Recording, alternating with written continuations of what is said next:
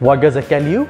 Even during times of recession, even during times of difficulties, STEM is a subject, specifically computer science is a subject which will always be in demand.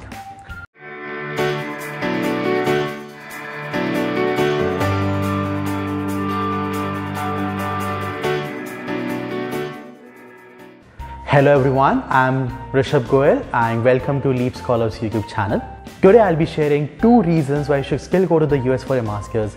If you like the content we are creating, if you like the perspective and the freshness we bring to YouTube, please subscribe to this channel and we would love to assist you through your study abroad journey. Over the past few days, I've seen a lot of discussions, comments and questions being asked whether you should go for masters in US or not. Reason number 1, the Trump visa ban has no impact on international students. So if you see one of my earlier videos in the I button on top, it is very clear that the Trump visa ban at this point of time has no change in F1 visa, no change in OPT, and any changes to H1B or other visa statuses are limited only till the end of the year. If you are looking to apply for your masters now, you'll probably be looking to attend in fall 2021, and by that time this visa ban should hopefully be old news. As of today, if you think about study abroad from a return on investment perspective, you study for 2 years and you get 3 years of OPT, and we have seen typically that 3 years are more than enough to repay back the loan and also justify the return on investment.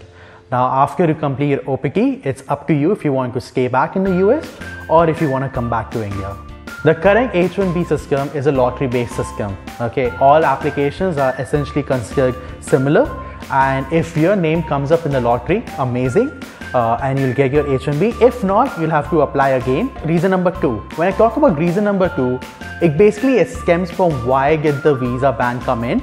And Trump's rationale was that America is currently suffering from an unprecedented unemployment rate, which is fair because a very high amount of unemployment rate. You had a peak of 20 million jobs being lost. However, you can already see green shoots in the economy and the economy recovering. Unemployment rate has gone down. US has an inherent shortage of 2 million skilled labor. Let me repeat this. US has a shortage of 2 million STEM skilled labor. US is short in STEM labor. US is short on skilled individuals who can add value in STEM positions. And since US has this inherent shortage, and the shortage or this gap in supply of skilled labor and demand of skilled labor is so wide, there will always be job opportunities for international students. International students who are qualified in STEM and can contribute to the US STEM economy. Stat B, and this is a very interesting stat.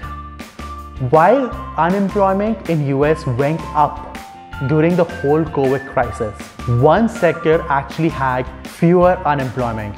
One sector had a lower unemployment rate, while all the other sectors and the overall number kept increasing up. This sector was computer science. Computer related jobs had a lower unemployment rate. As you can see here, you had less people being unemployed, and you still have a lot of job opportunities open. What does it tell you?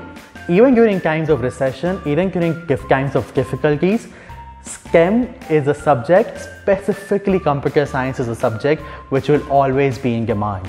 I can rephrase it as STEM is evergreen.